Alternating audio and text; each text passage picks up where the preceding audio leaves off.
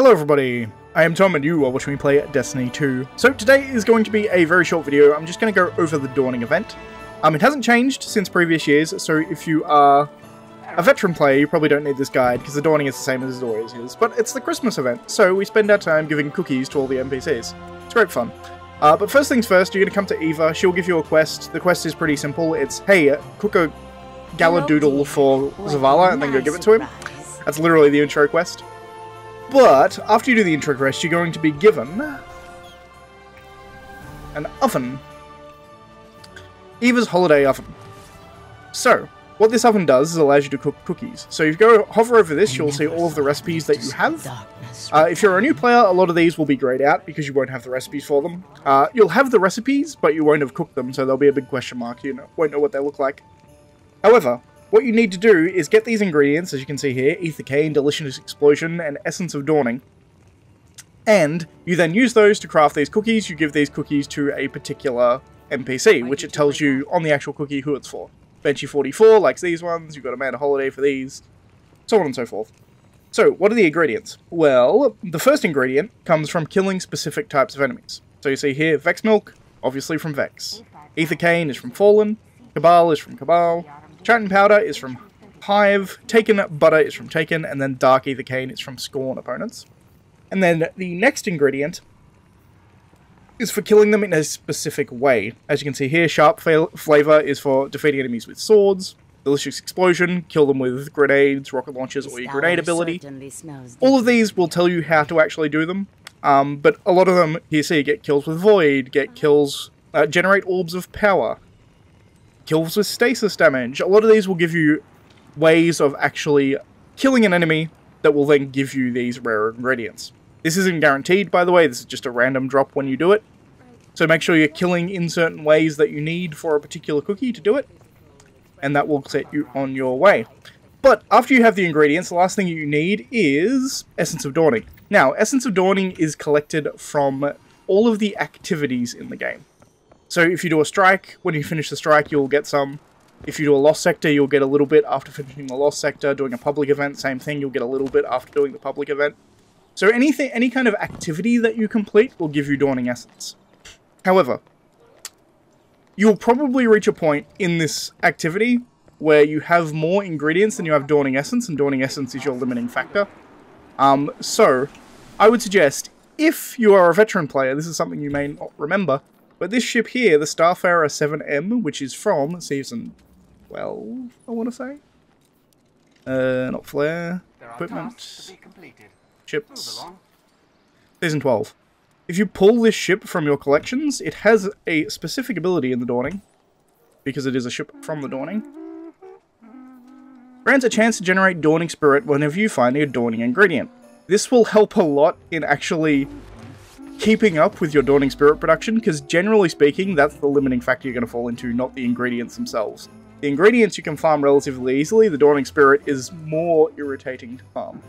So if you have this ship sitting in your collections, pull one and equip it, because one, it's festive, fits the aesthetic, but beyond that, it's also mechanically beneficial to do so. However, the idea here is very simple. You get ingredients. After you have the ingredients, you open up your oven, and then you cook... Damn, tower. Load, please. Thank you. You will then cook cookies and then give them to NPCs. And when you give an NPC a cookie, it will give you the final ingredient, or the final material, I should say, which is Dawning Spirit. Now, Dawning Spirit is used specifically to buy upgrades from Evil Levante, as well as spending your Dawning Spirit here to get the guns for the event. So you see here you can spend 25 Dawning Spirit and a gift box. The gift box you'll get from doing lots of different things, notably handing cookies to people. If you give them a cookie, they'll give you a box in return. That is the main way to get them, however you can get them in other random ways as well. But you can see through these upgrades, this one you have to buy for the quest, so that's fine, everyone will have this one. However, going further, you see Dawning Bounties reward an additional random ingredient, so when you complete a bounty, you get a random ingredient, that's nice. Dawning, you'll get extra Dawning Essence when you do these. This is probably a pretty good upgrade relatively early. As I said, Dawning Essence is going to be your limiting factor 100% of the time. This one here, it upgrades your boxes in both of these, so you want to get both of these relatively early too, because that will allow you to get the extra weapons in your random boxes. As you can see here, you need to open these random boxes, get these guns first before you can focus the gun specifically. And then these ones you probably want before you claim any box, which will just give you an extra perk in the left and right column respectively. So it just makes the guns much better when you actually claim them. So that's all of the upgrades. These ones here are for snowballs. Honestly, I wouldn't worry about upgrading snowballs until you're just unless you're trying to finish off your event ticket, because there are a couple in here for defeating combatants with snowballs. So obviously snowballs are better. It's easier to defeat opponents with snowballs. So the snowball mechanic is something else that I have to talk about. Do they have some in the tower? I think they probably do. They have historically, but they may not. It doesn't look like it. But throughout the game, there will be little things with snowballs that you can pick up. Notably, they've got them littered throughout strikes and on patrol.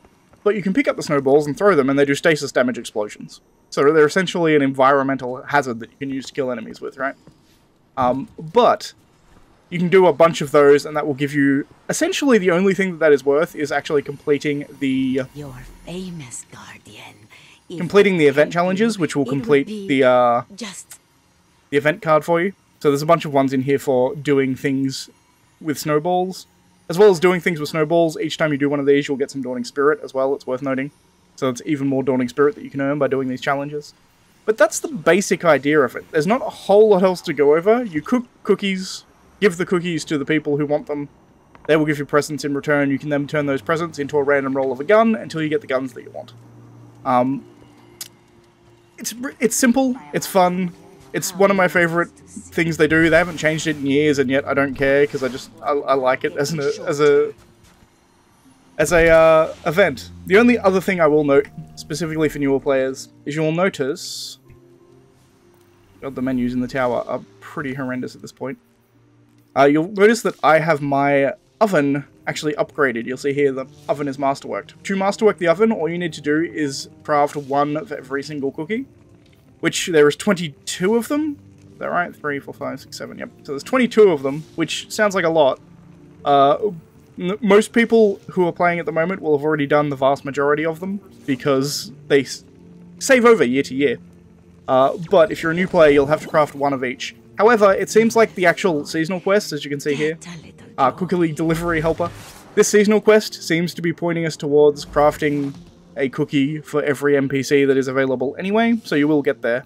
But the benefit of masterworking your oven is the fact that you see here where this takes 1 of each ingredient plus 10 Essence of Dawning. If you have not got a masterworked oven, that will cost you 15 Essence of Dawning. So you're essentially taking a third of your Essence of Dawning price down, which is really beneficial, so it's worth cooking every single cookie in order, essentially. I would just say start here, get your Galadoodles, that will be done by the actual the quest. But then go to Traveler's Donuts for Ikora, then Chocolate Chips for Amanda, and just take your way across, right? And just cook every single one of them. Because masterworking this oven does make a huge difference in the actual economy of doing it. Because a third of the Essence of Dawning is a huge amount. Anyway, I think that's everything. The only other thing I'll mention is that these weekly bounties that Aoife will give you, that Bright Dust reward there, it doesn't tell you here, but it's actually 200 Bright Dust per weekly bounty. So they're definitely worth knocking out these weekly bounties. They're also quite easy. Defeat enemies with snowballs, and this one here is just do 5 deliveries of cookies. Both very, very easy, and you get... One, you get a bunch of Essence of Dawning for these, you also get a bunch of Bright Dust, so it's worth doing. If you have multiple characters, that's 1200 Bright Dust a week for doing essentially nothing. But yeah, that's everything. If you liked the video, please leave a like. If you're not subscribed, please consider subscribing. As always, thanks for watching, and I'll see you next time. If you have any questions about any of the mechanics that I might have missed, please leave them down in the comments. But other than that, I'll see you next time, guys.